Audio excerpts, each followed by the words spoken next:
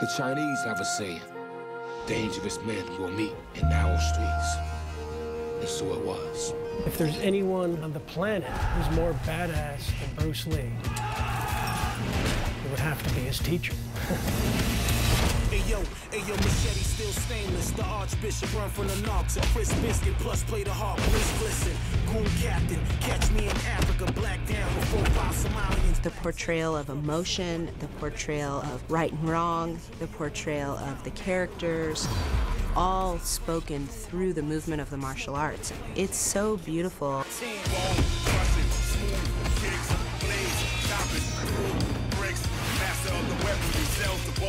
In this fight between Gong Er and Ip Man, you can see sparks flying. I mean, it's really as much a dance number as it is in effect a sex scene.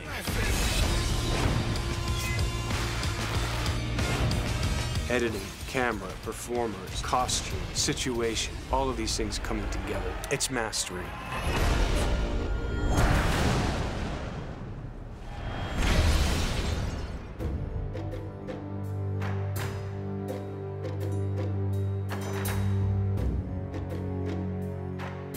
Martial arts are more than a form of combat and competition. They're a way of achieving mental and spiritual development. For me, it's a philosophy that's had a profound effect on my life as a mixed martial artist and actress. Hi, I'm Gina Carano. Welcome to the Grandmaster, from Ip Man to Bruce Lee.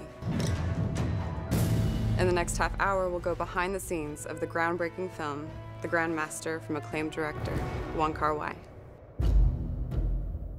In the long history of Chinese martial art, there were so many great fighters, but only few of them could be called a grandmaster. There were 3 qualities: being, knowing, and sharing, which means skills, vision, and a generosity to share your skill and experience with the next generation.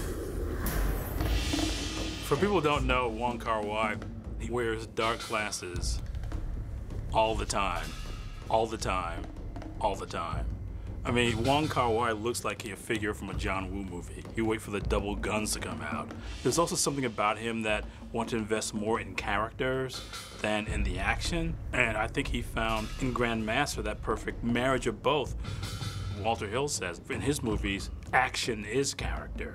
And for Ip Man, it becomes that after a while as well. For him, those movements say who and what he is. The Grandmaster tells the story of one of the most influential martial artists in history, Ip Man. Master Ip Man not only taught his students the physical nature of martial arts, but also the philosophy. The most famous benefactor of his teachings was the great Bruce Lee. Ip Man is who instilled a love for martial arts in my father. He was able to affect him in a way that put him on a path that served him his entire life.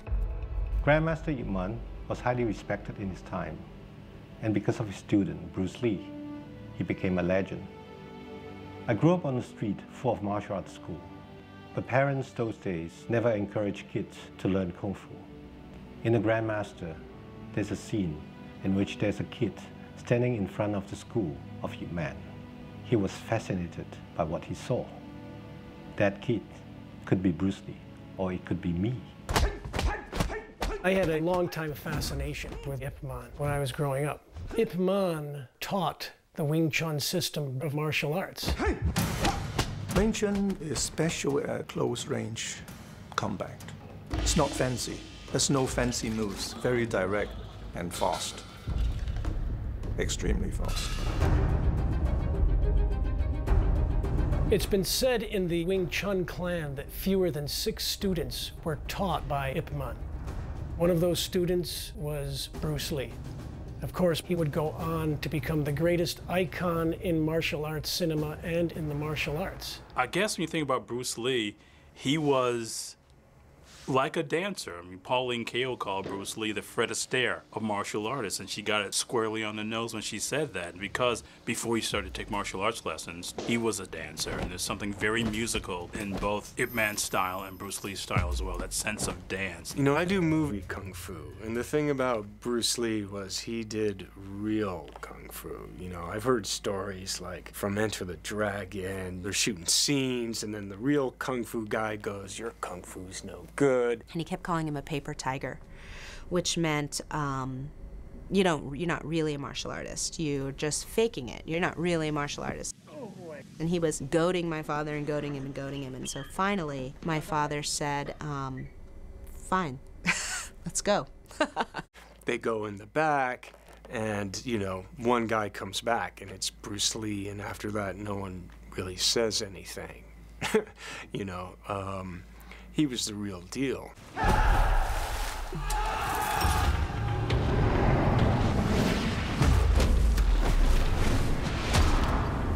The thing that connects Ip Man, Bruce Lee, and Wong is a kind of grandeur and elegance, a kind of grace that we've forgotten about can be a part of martial arts.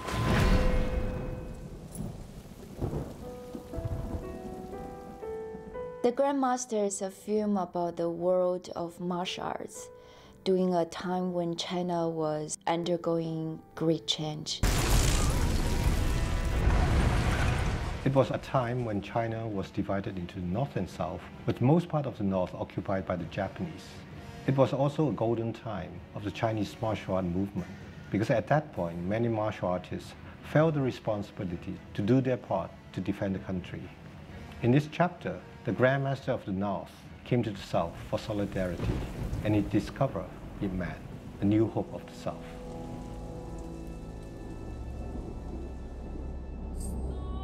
The movie also follows the life of another Grandmaster called Cung. Cung is really torn between her vows to her father, you know, these vows that are tailored somewhat to his expectations and to this philosophy that she has picked up from him. She already is having conflicts with her dad about the chosen character for her husband, which is obviously someone she's not interested in really, but will marry. When she meets Ip Man, that obviously is this great temptation for her. And at the same time, she cannot bring herself to violate that respect. The Grandmaster is also about the strength of love, how it can sustain you and give you meaning. To me, the fight in the brothel is not just a fight. It's also about the mutual attraction between these two persons. To show that they are great masters, I want something special. No broken windows or flying furniture. It's about precision. It's a fight taking place in a brothel, which is so completely absurd and romantic. There's physical contact in this movie that basically connotes closeness, that connotes intimacy. The carnality here exists in an old-fashioned movie romance way, with a fight that's as much a dance number as it is anything else. When Tony's feet move across the floor, there's that sort of sweep as if he's planning himself for a dance move.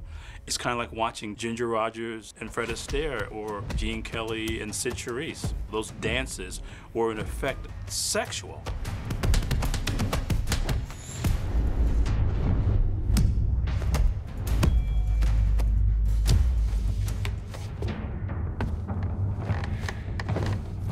That sequence has a breathlessness to it. It's like, oh my God, you know, it's got my hair, look at that, I got the hair stood up on my arm on that sequence. To create the incredible action sequences featured in The Grandmaster, director Wong Kar Wai called upon a Grandmaster in his own right, the legendary martial arts choreographer, Yuen. His work in Crouching Tiger, Hidden Dragon, Kill Bill, and the Matrix trilogy has astounded audiences worldwide.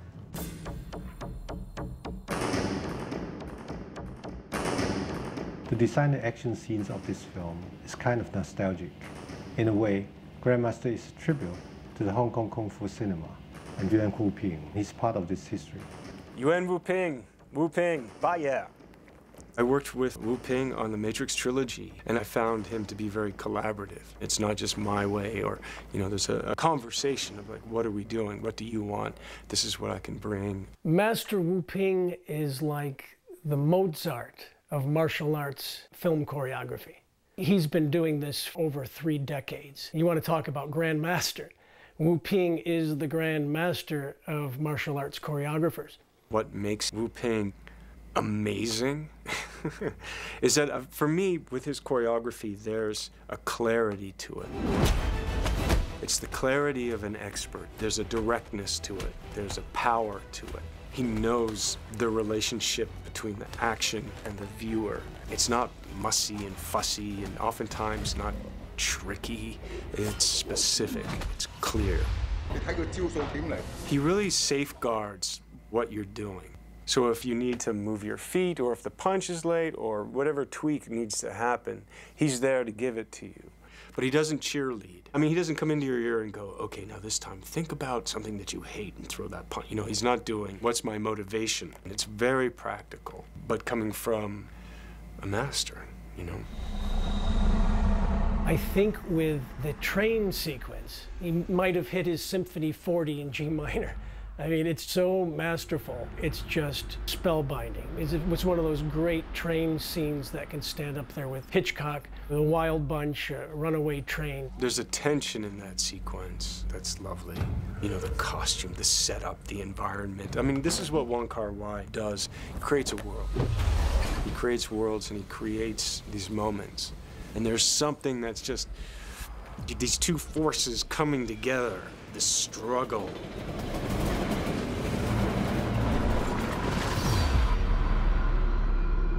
It's almost like Wong's Rosebud scene to me. I mean, it's kind of breathtaking. It's this weird intersection between like The Matrix and Dr. Zhivago.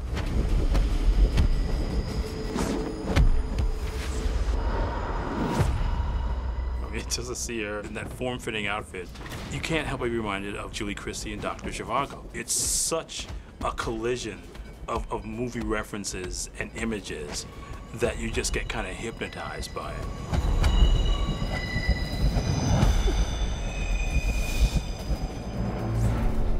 What Wu Ping has done is he's letting us experience real-world, authentic martial arts at the most profound level. When Ziyi does Coiling Dragon, and you see her spiraling and using that spiraling energy, it's really authentic.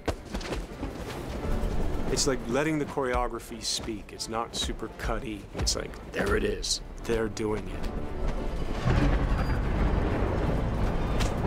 I hate to say this kind of thing because I'm not generally prone to using this word to describe movies, but it's a magical sequence. It's just badass.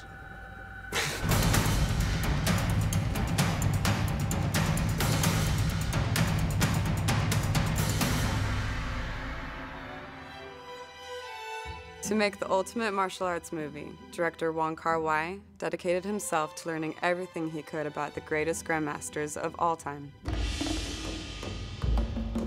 His journey began in Hong Kong. From there, he traveled throughout Asia, visiting the world's most respected martial arts schools.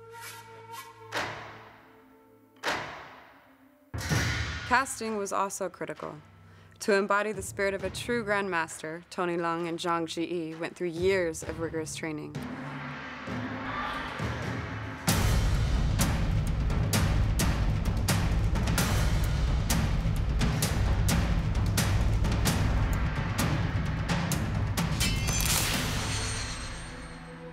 I'm a big fan of Bruce Lee. When I was 10 years old, I know Ip Man because of Bruce Lee.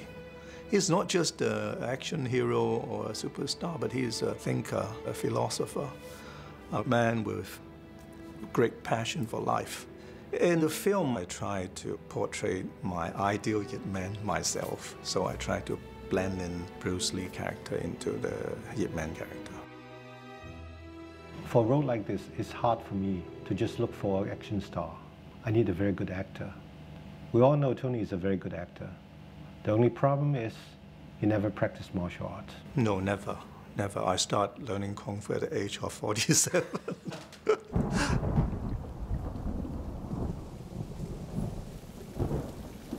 The raining scene is the toughest scene in my acting career. I don't remember how many nights, 40 or 50, under the rain. You cannot take off your costume. You have to keep it wet all night long, and you have to fight dozens of stuntmen, and the weather is getting colder every night. And the most horrible thing is I never know I have to fight a real fighter at the end. By then, Tony went through almost 2 years of training. He was ready, but I never told him who was going to be his challenger in this scene.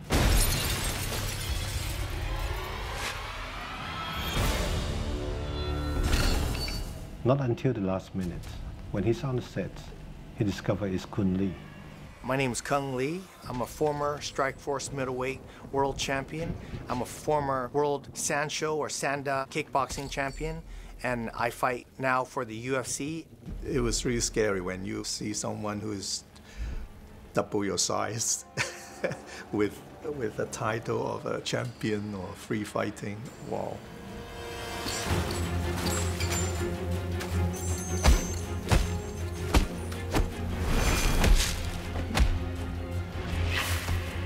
Tony Leung, his roles are usually different. He's not used to fighting, but he was out there. He's like, kick me harder. He was game.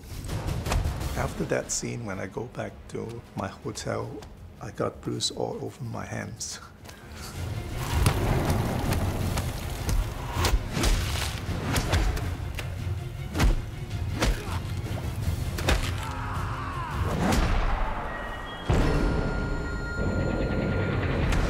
After the shooting, I went straight to hospital and stayed in bed for like 5 days. I was, oh my God. Crouching Tiger, Hidden Dragon, Hero, House of Flying Daggers, Memoirs of a Geisha. Throughout her career, Zhang Ziyi has proven herself to be not only an accomplished martial arts actress, but a true star in every sense of the word. It's a perfect role for Zhang Ziyi. She has the look, the elegance of the character. She also has a spirit. She's a fighter. Gong is the female grandmaster in the film. She is trained in the school of 8 diagrams. In traditional martial arts families, the female are not allowed to train. However, Gong's father secretly taught her when she was 5 years old, and consequently cast a long shadow in her life. Her father taught her that martial arts was about being, knowing, and doing. She grew up with these principles, being herself, knowing herself, and doing what she knows is right. I believe that there's a Gong inside every woman. Let's face it, she is, regardless of anything else, incredibly beautiful, right? I don't want to limit her to that, but she is. She's got that romance that is the central thread running through the film.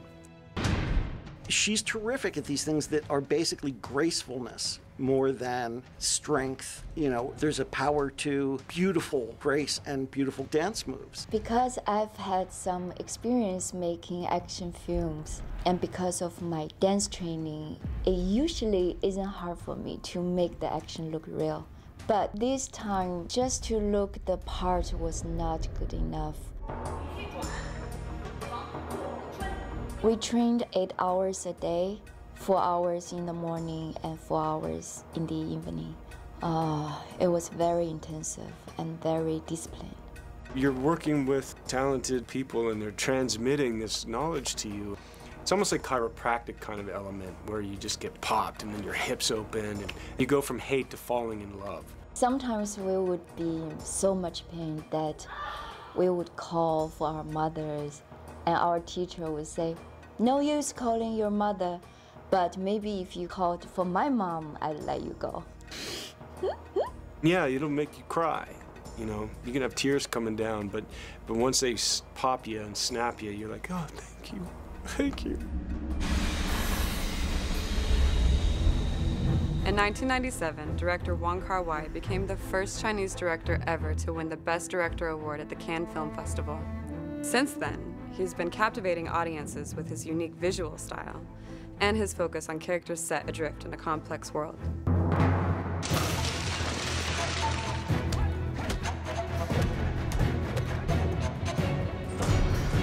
Wong Kar Wai creates worlds. Worlds that run such a wide spectrum. It runs from this real high aesthetic, formal, epic kind of thing to these moments of just almost verite. There's something swoony about his movies. You know, from Frank Sinatra to Justin Timberlake. There's always that sort of sense of being lost and being slightly off your feet. It's like a painting. Every moment, every scene, every frame is like a painting. Who does that? Wong Kar Wai.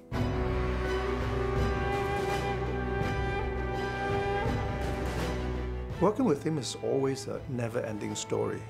You never know when the movie is going to finish. It's like every scene again, again, and again.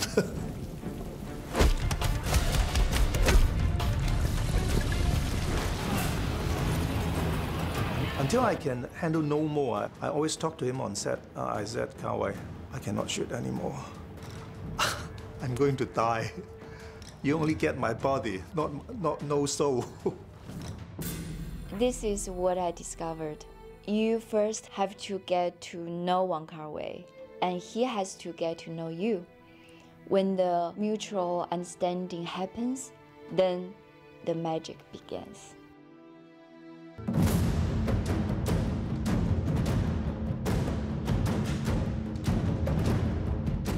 My father used to say, everything that he learned about life, he learned through martial arts. And I think that when martial arts are practiced to their highest level, that they are really about that. They're a window into your own soul, and they're about teaching you life lessons. And it seems that in the film, the martial arts are very much portrayed in that way. I just thought The Grandmaster was the most mature film he's done. It feels more literally grounded than martial arts movies tend to feel. And I mean that in the best way, that it has a literal and spiritual sense of gravity. I mean, it certainly will satisfy your action appetites, there's no doubt about that. But it's just done in a way that you've never really seen before. There's something about that story. Ip Man could deal with the martial arts side of it, internal and external. But the times changed, circumstances changed, and there was something about this character that had a focus and a tragedy to them, but also their strength to carry on. I thought that's what made Grandmaster really beautiful to me. Grandmaster Ip Man's dedication to the practice of Wing Chun Kung Fu and his commitment to passing it on to his students can be an inspiration to us all. I know it continues to inspire me. I'm Gina Carano. Thank you for watching.